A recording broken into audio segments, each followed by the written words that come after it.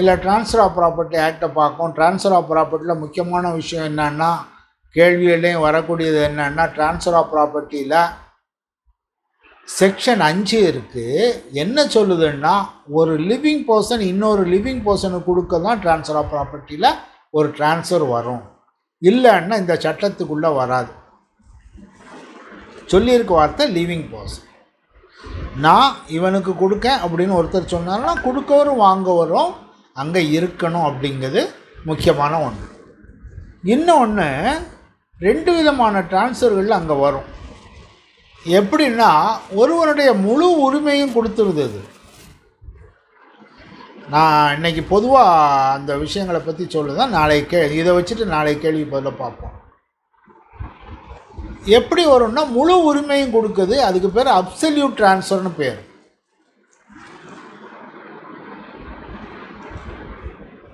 இன்னொன்று, interest in த ப்ராப்பர்ட்டியை மாற்றுது.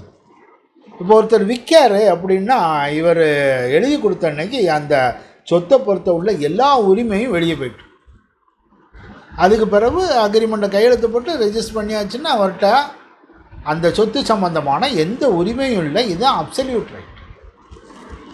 இன்னொன்று என்னன்னா, வகையில் ஏதாவது ஒரு உரிமையை கொடுப்பான். மார்க்கேஜில் அப்படி தான் வரும்.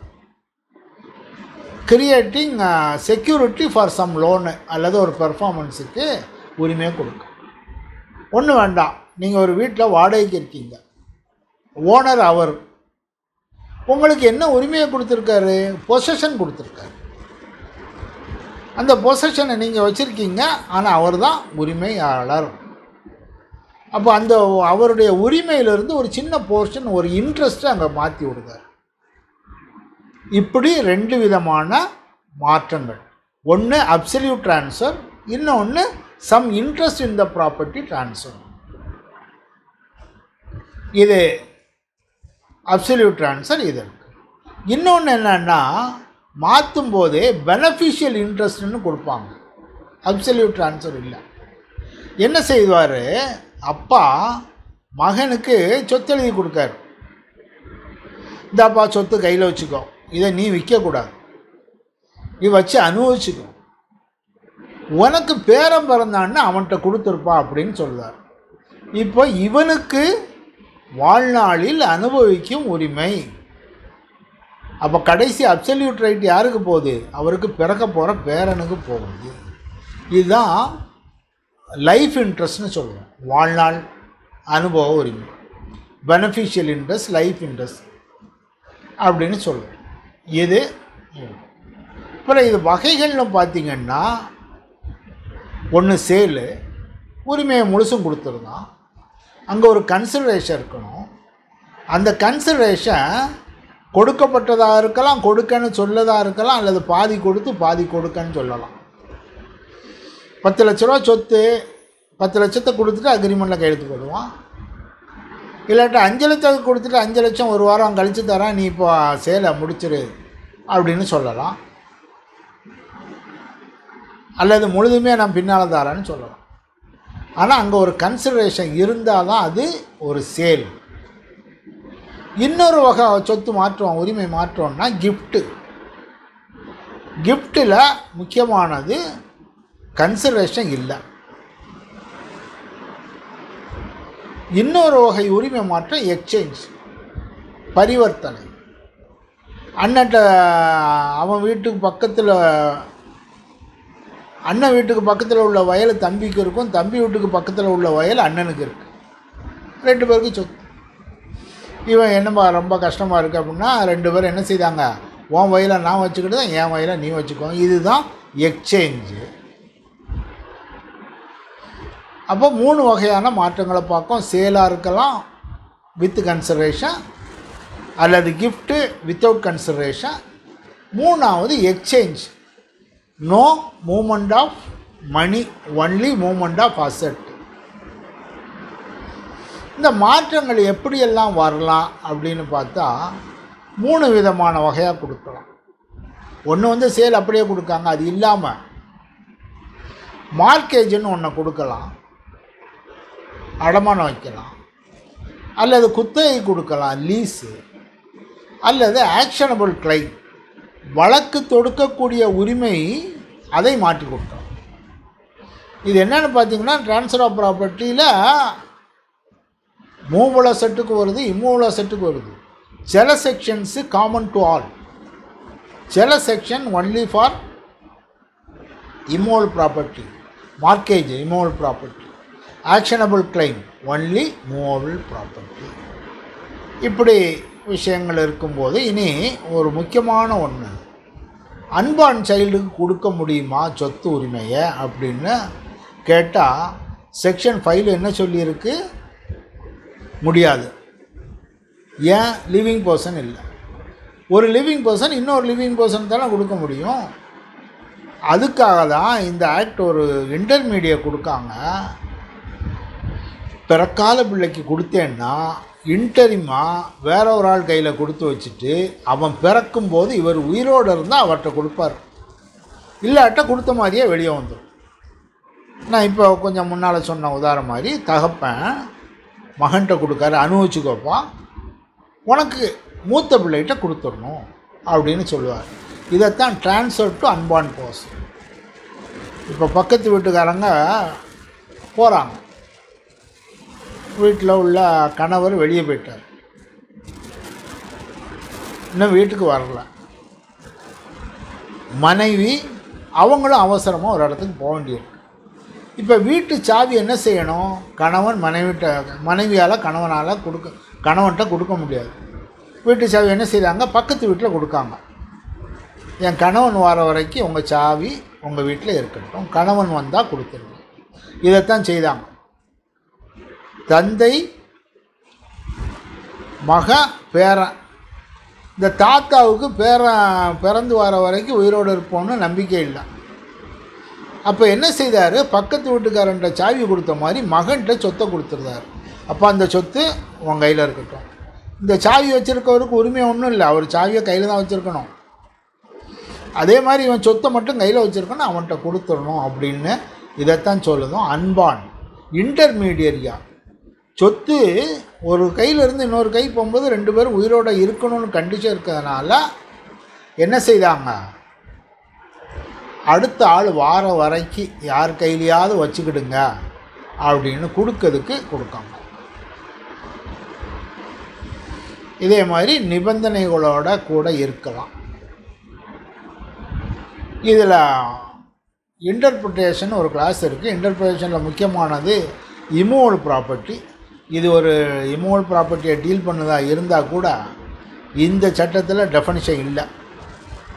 என்ன சொல்லுவாங்க? இம்மூவல் property does not include standing timber, growing graph, cross. நிற்கக்கூடிய மரங்களையோ வளரும் பயிர்களையோ புல்களையோ உட்படுத்தாது அப்படின்னு சொன்னான். அப்போ எது தான் சேரும் அதை சொல்லலை. இதில் section 3ல் இம்மூவல் property does not include standing, exclude, இதையெல்லாம் கிடையாதுன்னு மட்டும்தான் சொல்லுவான். எது உள்ளதுன்னு சொல்லலை. எது உள்ளதுன்னு இது சொல்லாதனால ஜென்ரல் கிளாஸஸ் ஆக்டில் உள்ள டெஃபனிஷனை எடுக்கணும். General கிளாஸஸில் இம்மூவல் property shale include land, benefits to arise out of land, things attached to the earth or permanently fastened to anything attached to the earth. இதுதான் டெஃபனிஷன். நிலம், அது கூட benefits arise out of land, மீன்பிடிக்கும் உரிமைகள், இல்லை மரத்தில் கீழே கிடக்க இலையை பறக்கிற உரிமை, இதெல்லாம் கூட benefits arising out of land. அடுத்தது திங்ஸ் அட்டாச்சு டு எர்த்து, பூமியோடு இணைக்கப்பட்டது. வீடு தோண்டி ஃபவுண்டேஷன் போட்டு வீடு கட்டியிருக்கோம், things attach to the earth. அடுத்தது permanently ஃபேஸ்டன் to anything attach to the earth. அப்படி உள்ளதோட சேர்த்து வச்சுருக்கோம். வீட்டில் உள்ள கதவு, ஜன்னல் இதெல்லாம் வருது.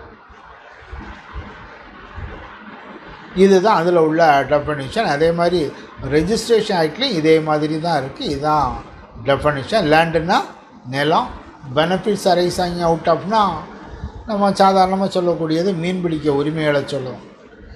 என்ன கேட்டிங்கன்னா, இதில் மீன்பிடிக்கும் உரிமைங்கிறது இம்மூவல் ப்ராப்பர்ட்டி. மீன்பிடிக்கும் உரிமை இம்மூவல் ப்ராப்பர்ட்டின்னா, ஒருத்தனுக்கு மீன்பிடிக்கும் உரிமையை நீங்கள் ஒரு ஆளுக்கு கொடுத்தீங்கன்னா அது இம்மூவல் ப்ராப்பர்ட்டி. அதை ரெஜிஸ்ட்ரேஷன் இல்லைன்னா அது செல்லாது. காரணம், மீன்பிடிக்கும் உரிமை நம்ம கண்ணால் பார்க்க போகிறதில்ல அது. ஆனால் அது ஃபிக்ஸடு இம்மூவல் ப்ராப்பர்ட்டி. இம்மூவல் ப்ராப்பர்ட்டியை ட்ரான்ஸ்ஃபர் பண்ணால் ரெஜிஸ்டர் பண்ணணும் அப்படின்னு ரெஜிஸ்ட்ரேஷன் ஆக்டில் இருக்குது. அதனால் அதுவும் கூட ரெஜிஸ்டர் பண்ணணும். இதே மாதிரி ரெஜிஸ்ட்ரேஷன் ஆக்ட்லேயும் இம்மூவல் ப்ராப்பர்ட்டியை டிஃபைன் பண்ணுவாங்க ஆல்மோஸ்ட் சேம் லைனில். இம்மூவல் property includes land, building, hereditary allowance, rights, ways, ferries, fisheries and other benefit arising out of land, things attached to earth, permanently placed to earth. முக்கியமாக பார்க்குறதுன்னா மீன்பிடிக்கும் உரிமை ஃபிக்ஸடு இம்மூவல் ப்ராப்பர்ட்டி, அதை register பண்ணியிருக்கணும். Land, benefits arising out of land, things attach to earth. Things attach to எர்த்தில் transfer of ப்ராப்பர்ட்டியில் என்ன சொல்லுவாங்க, rooted இன் த earth, அதாவது வேர்கள் வழியாக பூமியில் நிறுத்தப்பட்டுள்ளது. மரங்களும் செடிகளுமாக இருக்கலாம். எம்படட் இன் த எர்த் எப்படின்னா சுவர்கள், கட்டடங்கள். Attach to what is embedded in the earth. இதெல்லாம் அதே தான், நம்ம ஏற்கனவே நான் சொன்னது தான். இதைத்தான் அங்கே இருக்காங்க.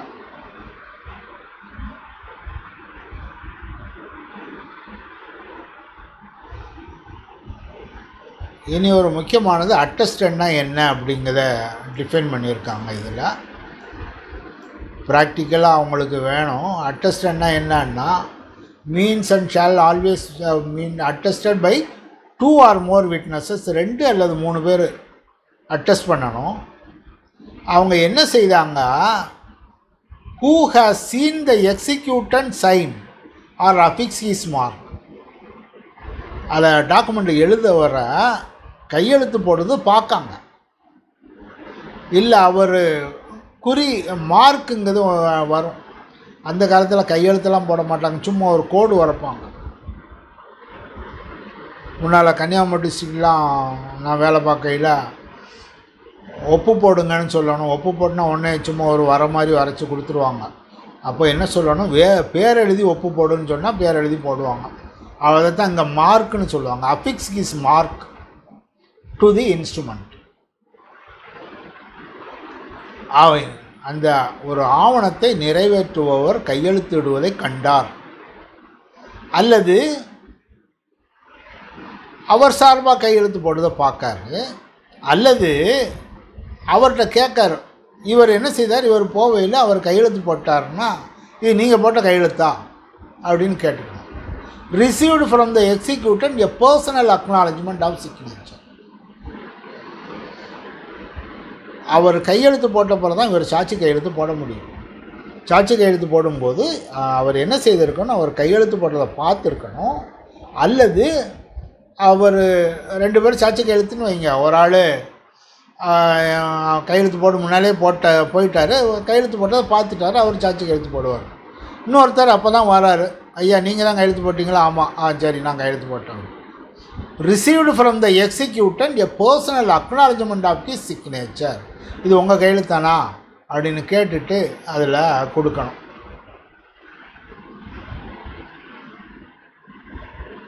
இது டெஃபினிஷன்ஸ், நோட்டீஸு. இனி முக்கியமான செக்ஷன் 5 ட்ரான்ஸ்ஃபர் ஆஃப் ப்ராப்பர்ட்டி எப்படின்னா என்ன. Act by which a living person conveys property in present R future to 1 or more living persons. இப்போ உள்ள சொத்தை மாற்றலாம், அல்லது வரும்போது உள்ள சொத்தை மாற்றலாம். 2 பேர் living person, present R future. என்ன செய்தார், என் சொத்து நான் இறந்த பிறகு நீ எடுத்துக்கோப்பான்னு எழுதி கொடுத்துட்டாரு. தானப்பத்திரம் தான் கொடுக்காரு. எஃபெக்ட் எப்போ வருது, அவர் செத்தாக தான் வருது.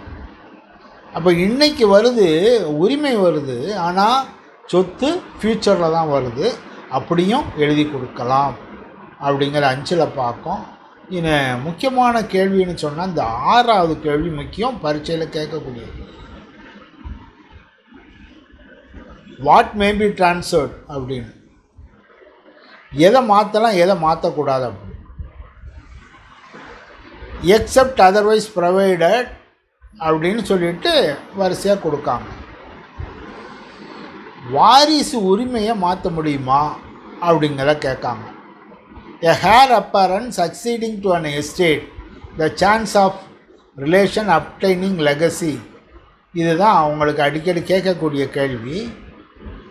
செக்ஷன் 6ல் சப்செக்ஷன் ஏ, கிளாஸ் ஏல expectation of succeeding to property.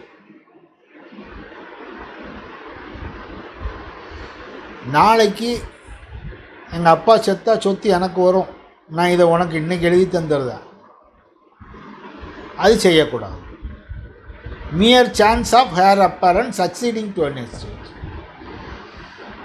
அப்பா சொத்து எனக்கு தான் வரும், நான் ஒத்த பிள்ளை எனக்கு தான் வரும், அதனால் நீ அதை எழுதி கொடுக்க அப்படின்னு சொன்னால் எழுதி கொடுக்க முடியாதுங்கதா செக்ஷன் 6A சொல்லுது. அதே மாதிரி ஒரு உயிர் எழுதி வச்சுருக்காரு, எங்கள் தாத்தா உயிர் எழுதி வச்சுருக்காரு, சொத்து எனக்குன்னு எழுதியிருக்காரு, அதை உனக்கு தாரேன் அப்படின்னா அது எழுத முடியாது.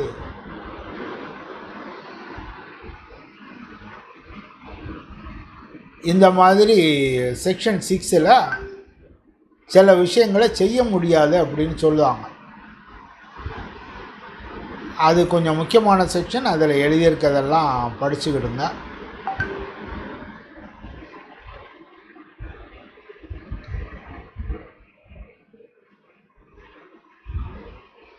அதை வேணால் நான் என் புக்கில் இருந்து உங்களுக்கு வாட்ஸ்அப்பில் போடுவேன்.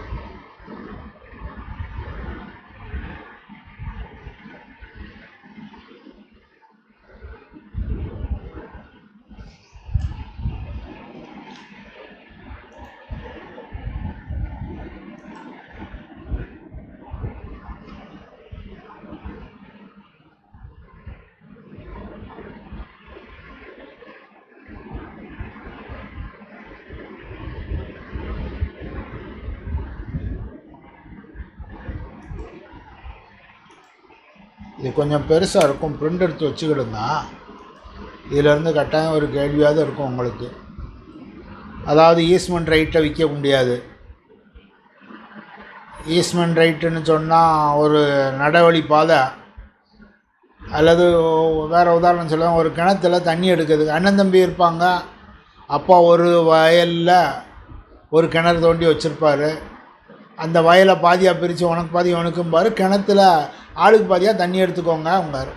இது ஈஸ்மெண்ட் ரைட்டு, தண்ணி எடுக்குது. இந்த ரைட்டை நீ அந்த வயலுக்கு தான் தண்ணி எடுக்க முடியாது, தனியாக எழுத முடியாது.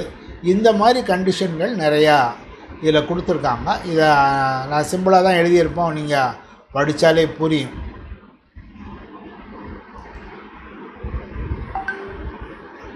யார் மாற்ற முடியும் அப்படிங்கிறதில் டிரான்ஸ்ஃபரார் காம்பிட்டண்ட்டாக இருக்கணும் அப்படின்னு சொல்லுவாங்க. ப்ராப்பர்ட்டிக்கு சொந்தமாக இருக்கணும்னு 7ல் சொல்லுவாங்க. அது முக்கியம் இல்லை.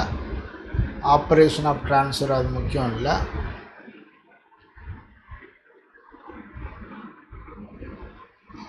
இனி முக்கியமானது இந்த செக்ஷன் 10. எப்படின்னா கண்டிஷன் ரெஸ்ட்ரைனிங் அலினேஷன் அப்படின்னா சொத்தை விற்றுட்டு இதை யாருக்கும் நீ விற்கக்கூடாது அப்படின்னு சொல்ல முடியாது. இல்லை சொத்தை நன்கொடையாக கொடுக்காரு, தானமாக கொடுக்காரு, கொடுத்துட்டு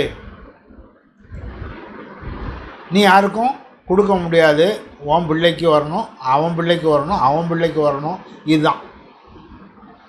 இப்படி எழுதுறதுக்கு அது செல்லாது. Transfer subject to condition R limitation absolutely restraining the ட்ரான்ஸ்ஃபரி or any person from climbing under him from partying with R disposing the interest. இந்த சொத்தை விற்கக்கூடாது அப்படின்னு எழுதி கொடுக்காங்க. அப்படி கொடுத்தாங்கன்னா அது செல்லாது அப்படின்னு நான் ஏற்கனவே கான்ட்ராக்ட் படிக்கையில் அவங்கள்ட்ட ஒரு 3 விஷயம் சொன்னேன். ரெஸ்ட்ரைன் ஆஃப் ட்ரேடு, மேரேஜு, அதே மாதிரி லீகல் மேட்டர்ஸில். அதே மாதிரி தான் ஒருத்தனை கட்டுப்படுத்த முடியாது. நீ சொத்தை யாருக்கும் எழுதி கொடுக்கக்கூடாது, ஒன்றியே இருக்கணும், உன் பிள்ளைக்கு இருக்கணும் அப்படின்னு எழுதி கொடுக்க முடியாதுன்னா செக்ஷன் 10. இது முக்கியமானது, நோட் பண்ணிக்கிடுங்க. அடுத்து 11 ரெஸ்ட்ரிக்ஷன் ரிபக்னன்ட் டு இன்ட்ரெஸ்ட் கிரியேட்டட். சொத்தை கொடுத்துட்டு நீ இதை செய்யாத அதை செய்யாதான்னு சொல்லக்கூடாது. ஒரு இடத்துல ஒரு சொத்தை கொடுத்துட்டு நீ இதில் காலேஜ் மட்டும்தான் கட்டணும் அப்படின்னு சொல்லக்கூடாது. ஆனால் என்ன செய்யணும், அவருடைய வேற ஒரு சொத்துக்கு நலனுக்காக அங்கே ஒரு கண்டிஷனை போடலாம்.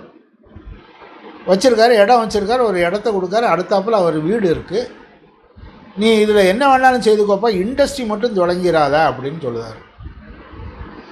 அது அவருடைய இடத்தை அனுபவிக்கிறதுக்காக சொன்னால் செல்லும். இல்லாமல் ஒருத்தன்கிட்ட சொத்தை கொடுத்துட்டு நீ இதை செய்யாத அதை செய்யாத அப்படின்னு சொல்ல முடியாது. அவன் சொத்து வாங்குதோ அவன் உரிமை, அது நிலம் எதுக்காக வாங்கப்பட்டதோ அதை அவர் செய்யலாம். இன்னொன்று கண்டிஷன் இந்த 2 கண்டிஷனும் முக்கியமானது. இன்னொன்று condition making interest டிட்டர்மினபிள் insolvency R attempted அலினேஷன். நீ சொத்தை மாற்ற போறியா, அது சொத்து என்கிட்ட வந்துடும். நீ யாருக்கு விற்க போகிறேன்னா சொத்து என்கிட்ட வந்துடணும். இல்லை நீ இன்சால்வெண்ட்டாக போகிறேன்னா சொத்து என்கிட்ட வந்துடணும் அப்படின்னா அந்த கண்டிஷன் செல்லாது அப்படிங்க. இனி அன்பார்ன் பேபி, அது ஏற்கனவே உங்கள்கிட்ட சொல்லிட்டேன். அதாவது வேறு யார்கிட்டையாவது கொடுத்து நீ வாங்கணும். 1. 2வது அப்சல்யூட் ரைட்டு அந்த பார்ட்டிக்கு போயிடும். யார் பிறக்காத குழந்தைக்கு அப்சல்யூட் ரைட்னா முழு உரிமையும் போயிடணும். அவனுக்கு அனுபவப்பாத்தியை கொடுத்துட்டு பிள்ளை அனுபவப்பாத்தியை 2வது பிள்ளைக்கு வேணுன்னா முழு பாத்தியை கொடுக்க அப்படின்னு கொடுக்க முடியாது. என்ன சொல்லுதான், extends the whole of the remaining interest in the party. அப்பா மகன்கிட்ட சொத்தை கொடுக்காரு, மகன் 20 வருஷம் அனுபவிக்கார். 21வது வருஷத்தில் பிள்ளை பிறகு அந்த பிள்ளைக்கு சொத்து போகணும். சொத்து போகிறது அப்சல்யூட் ரைட்டு போகணும். இல்லை நீ வச்சுக்கோப்பா அனுபவி, உன் மூத்த பிள்ளையை அனுபவிக்கட்டும், மூத்த பிள்ளைக்கு பிறக்க பிள்ளை வரும், அது எல்லாம் அப்சல்யூட்டாக இருக்கட்டும்னா சொல்ல முடியாது. அன்பார்ன் பேபிக்கு அப்சல்யூட் ரைட்டு போயிருக்கணும். வாட் இஸ் லெஃப்ட் ஓவர், இவன் அனுபவிச்சாச்சு மகன், மீதி உள்ள மொத்த உரிமை அங்கே போகணும். இது செக்ஷன் 13.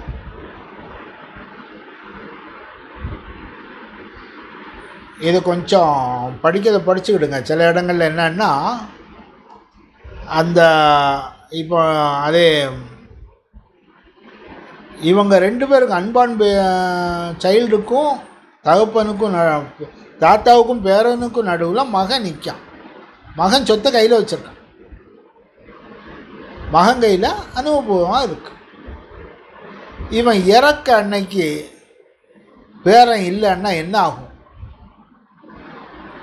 சொத்து அப்படியே ரிட்டன் ஆகி யார் சொத்தை கொடுத்தாங்களோ அவங்ககிட்ட வந்துடும். சொத்து கொடுத்தவர் செத்து போயிட்டார், என்ன ஆகும், அந்த சொத்து அப்படியே அவருடைய வாரிசுகளுக்கு போகும். உதாரணம், ஏங்கவர் இருந்தார், அவருக்கு ஒரு 3 மகன், அதில் ஒரு மகன்கிட்ட ஒரு சொத்தை கொடுத்து நீ அனுபவிச்சிருப்பான் உன் பேரனுக்கு வச்சோன்னு எழுதி கொடுத்துட்டார். அவன் என்னன்னா கல்யாணம் முடியும்னாலே செத்துட்டான். கல்யாணம் முடியும்னாலே செத்துட்டான். அப்போ சொத்து எங்கே போகும், அவனுக்கு அனுபவத்தியாக தானே இருந்தது. அப்படியே யார் கொடுத்தாங்களோ அவன்கிட்ட வந்துடும், அப்பாவுக்கு வந்துடும். அப்பாவுக்கு வந்தால் என்ன ஆகுது, அங்கே 3 பிள்ளைகள், 3 பேரும் வாரிசுப்படி பிரிச்சுக்கணும். இதுதான் இன்டர்மீடியரி இல்லாமல் போனாங்கன்னா சொத்து வந்த வழியே திரும்பி போயிடும். இந்த அடுத்தது முக்கியமானது ரூல் அகைன்ஸ்ட் பெர்பூச்சுவிட்டி. இவனுக்கு அவனுக்குன்னு எழுதியே கொடுத்துக்கிட்டே போயிருக்க முடியாது. சொத்தை மாற்றுவதற்கு ஒரு மேக்ஸிமம் பீரியட் வைக்கணும்.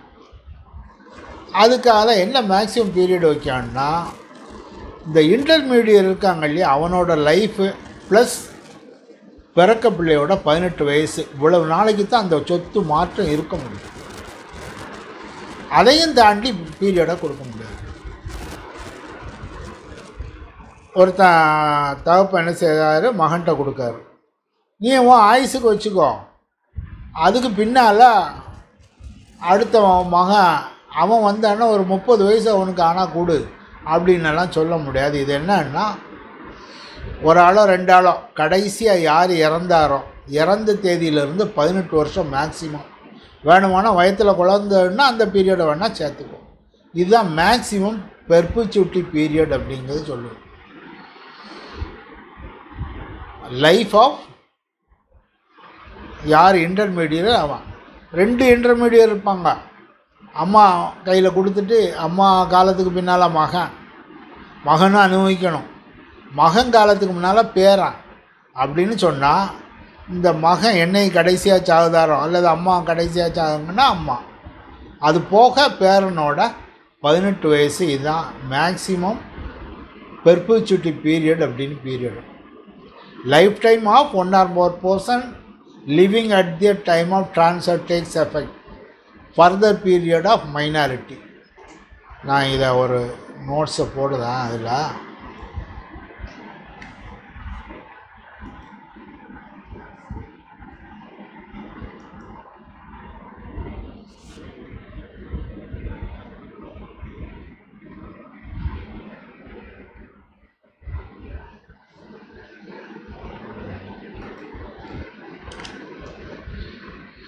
இது கொஞ்சம் முக்கியமானது. இது பிரிண்ட் எடுத்து வச்சு படிச்சுக்கிடுங்க.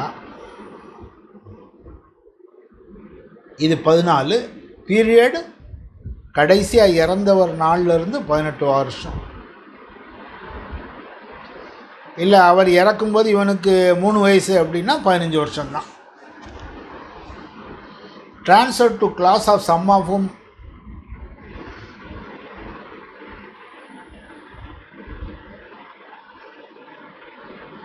ஒரு குரூப் ஆஃப் பர்சனை கொடுக்கையில் ஒருவர் எலிஜிபிள் இல்லை, அவர் 13லேயே 14லேயே அவருக்கு மாற்றம் செல்லாது, 13 படி 14ன்னா மற்றவங்களுக்கு செல்லும் அப்படின்னு. எனது பேரப்பிள்ளைகளுக்குன்னு எழுதிட்டார். பேரப்பிள்ளைகள் எழுதுனா ஒரு பேரப்பிள்ளைக்கு அந்த 13லேயோ 14லேயோ அவருக்கு டிஸ்குவாலிஃபை ஆகிட்டு அப்படின்னா மற்றவங்களை பொறுத்து செல்லும். Transfer to take effect on failure of prior interest.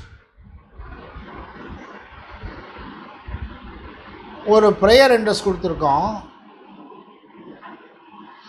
Where by reason of any of the rules contained in section 34 an interest created for the benefit or a class of person failed in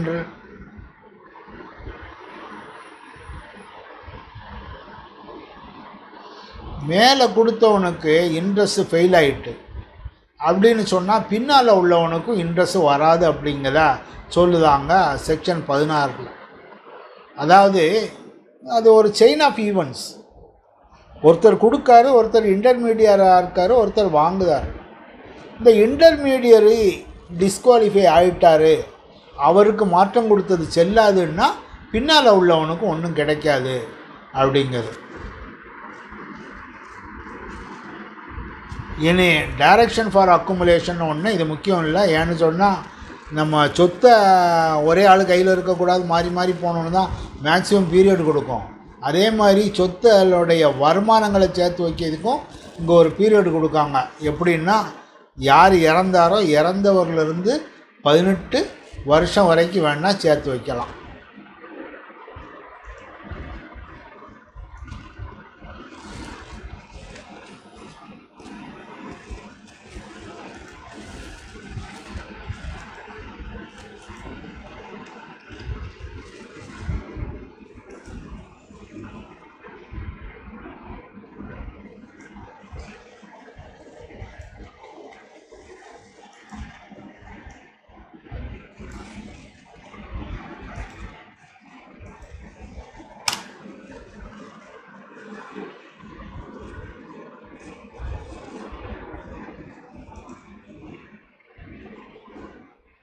இது section 17.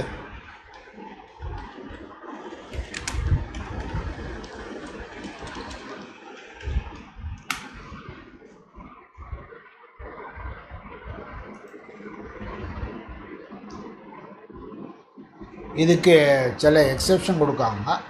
அப்புறம் இன்னொரு முக்கியமான விஷயம், section 19 vested interest, contingent interest. Vested இன்ட்ரெஸ்ட்னு சொன்னால் அவன்கிட்ட போய் interest போய் சேர்ந்துருது. உதாரணம், அதே உதாரணம் எடுத்துக்கிடுவோம். தாத்தா பேரனுக்கு சொத்து எழுதி கொடுக்காரு. நீ மகன் கையில் அனுபவப்பாத்தியதா, நீ வச்சுக்கோப்பா. பேரன் 18 வயசானா கொடு அப்படின்னு எழுதியிருக்காரு. இவர் என்ன எழுதினாலும் எழுதின அன்னைக்கே சொத்தோட உரிமை வந்து பேரங்கைக்கு போயிட்டு, இவர் என்ன எழுதியிருக்கார், பேரனுக்குன்னு எழுதியிருக்கார்.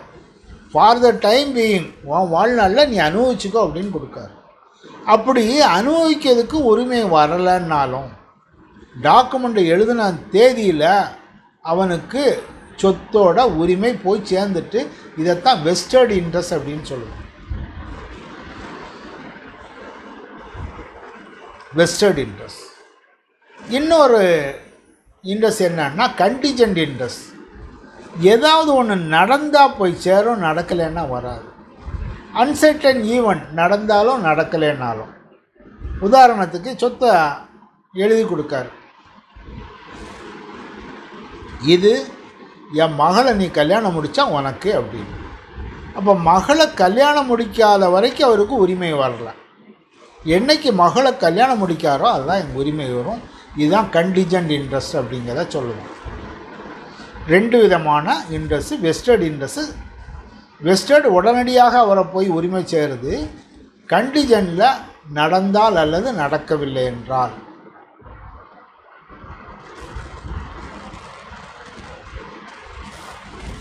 இனி எஃபெக்ட்ஸ் ஆஃப் கண்டிஷன் ட்ரான்ஸ்ஃபர்னு கொஞ்சம் செக்ஷன்ஸ் இருக்குது. அது அவ்வளவு இல்லை படிக்கிறதுக்கு. அது கேள்விகள் வரும்போது அதை பார்க்கலாம். கண்டிஷன்ஸ் வந்து சில சமயம் கண்டிஷன் ப்ரிசீடண்டாக இருக்கும் அல்லது கண்டிஷன் சப்சக்வெண்ட்டாக இருக்கும். அதாவது இதை செய்தாதான் சொத்து உனக்கு. என்ன ஆகுது, மகளை கல்யாணம் முடித்தாதான் சொத்து. இல்லை கண்டிஷன் சப்சக்வெண்ட் கூட கொடுப்பாங்க. சொத்தை கொடுத்துட்டு இது நடந்தால் உனக்கு கண்டிஷன் சொத்து இல்லை, அது கூட சொல்லலாம். சொத்தை தானமாக கொடுக்காரு. இந்த தானமாக கொடுத்துட்டு இல்லை ஒரு லீஸு கொடுக்காரு. ஏதாவது ஒரு மரத்தை வெட்டின உனக்கு இந்த சொத்து இல்லை அப்படின்னு. இது கண்டிஷன் சப்சக்வெண்ட்.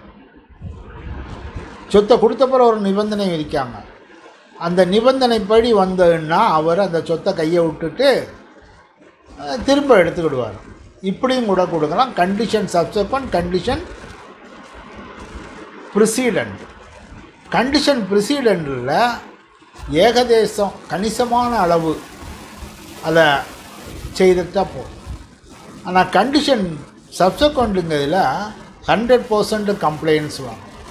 ஏன்னு சொன்னால் ஒருத்தன்ட்ட இருக்க சொத்தை நம்ம திரும்ப பிடுங்க போகிறோம். அதனால்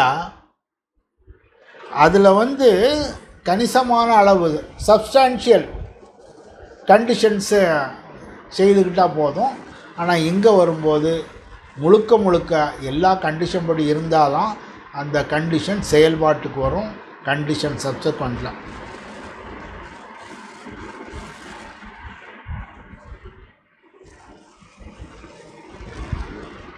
இனி ஒரு முக்கியமானது எலெக்ஷன். செக்ஷன் 35 இதில் கேள்விகள் வரக்கூடியது.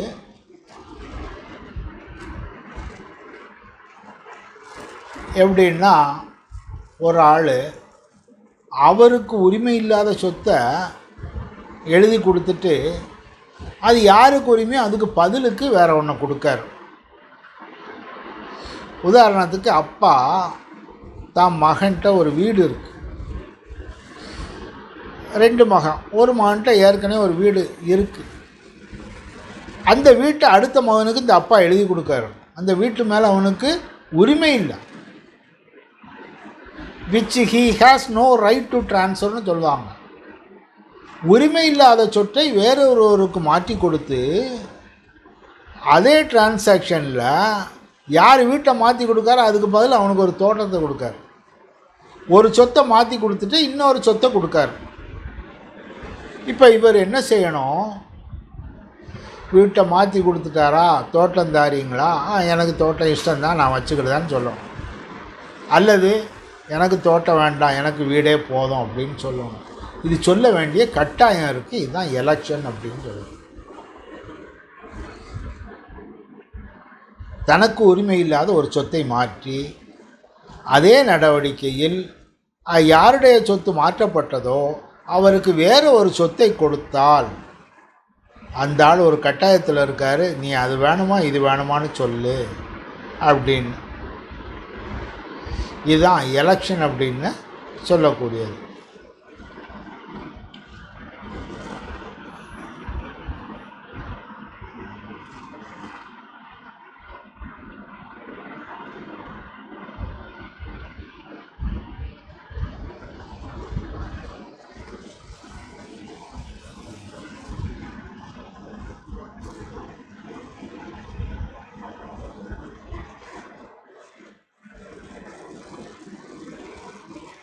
இன்னொன்று 41 transfer by ostensible owner. Our owner கிடையாது, ஆனால் ஓனர் மாதிரி நடந்துக்கிட்டார். அது உண்மையான ஓனர் அதை by concerned express R implied அதை பெர்மிட் பண்ணிட்டார். இவர் ஓனர் இல்லை, ஆனால் ஓனர் என்ன செய்தார், இதை அனுமதிக்கார். இவன் இப்படி ஓனர் மாதிரி நடந்து அந்த சொத்தை விற்கார். அதை வாய்டபுள் அல்ல அப்படின்னு. வேர் with the consent R express R implied of the person interested in the மூவல் property, a person is the ostensible owner, transfers for consideration, the transfer shall not be voidable on the ground that transfer was not authorized. இவன் சொந்தக்காரன் இல்லை, இவன் ஒரு சொத்தை எழுதி கொடுக்கான், சொந்தக்காரன் கூடயே நிற்கான், இவன் சொந்தக்காரன் மாதிரி அவனே நடத்தையில் காட்டுதாங்க, அவனுடைய அனுமதி இருக்க மாதிரி காட்டுதாங்க அப்படின்னு அந்த சொத்தை அவன் விற்றது தான் அவர் திரும்ப மறுக்க முடியாது அப்படிங்கிறத ஆஸ்டென்சிபிள் சேல் அப்படிங்கிறத சொல்லுவோம்.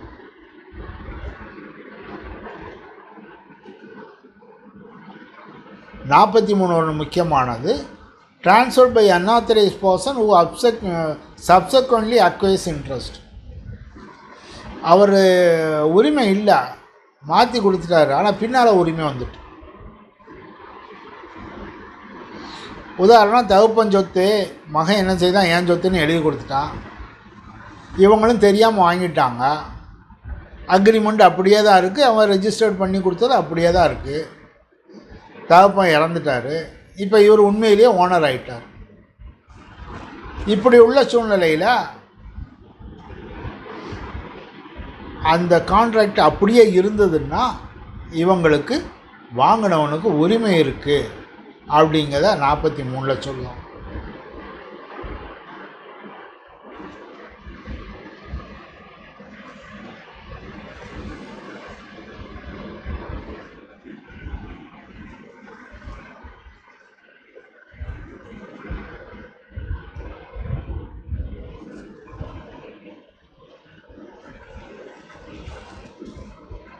இது 53A ஒரு முக்கியமானது, பார்ட் பெர்ஃபார்மன்ஸ்.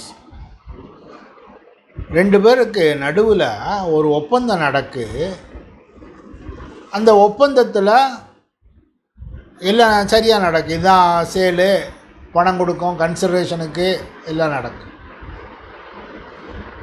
ஆனால் சட்டத்தால் செய்யப்பட வேண்டிய ஒரு வேலை செய்யாமல் பாக்கி இருக்கு. பொசஷனை கொடுத்தாச்சு,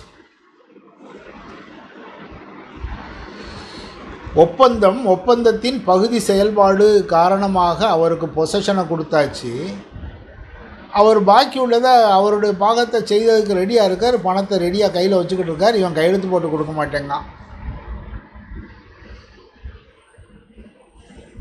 இப்படிங்கையில் அவனுடைய பொசிஷன் என்ன இருக்கும் அப்படிங்கிறத பார்ட் பெர்ஃபார்மன்ஸ். பகுதி செயல்பாடின் காரணமாக ஒருவருக்கு ஒரு பொசிஷனை கொடுத்தாச்சுன்னா அந்த ஆள் பாக்கி உள்ள பணத்தை கொடுக்கறதுக்கும் அவன் சைடு உள்ள பெர்ஃபார்மன்ஸ் செய்ததுக்கும் ரெடியாக இருந்தாருன்னா அவரோட பொசஷனை நீங்கள் திரும்ப வாங்க முடியாது. இது பார்ட் பெர்ஃபார்மன்ஸ் அப்படிங்கிறத சொல்லுவோம். 53. அடுத்தது 54 சேல். சேல்னா என்ன? இன் exchange for a price paid R promised are part paid are part promised.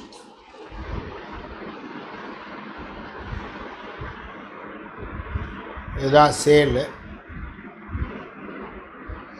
அதில் அவருடைய பையரோட டியூட்டிஸ் இதெல்லாம் இருக்குது, அதெல்லாம் முக்கியம் இல்லை.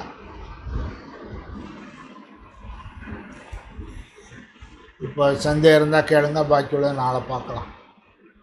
மார்க்கேஜ் பார்க்கணும். இனி பார்க்க வேண்டியது மார்க்கேஜோட definition, actionable claim, gift, lease. நாளைக்கு அந்த டெஃபனிஷனை பார்த்துட்டு கொஸ்டின் ஆன்சரை பார்க்கலாம்.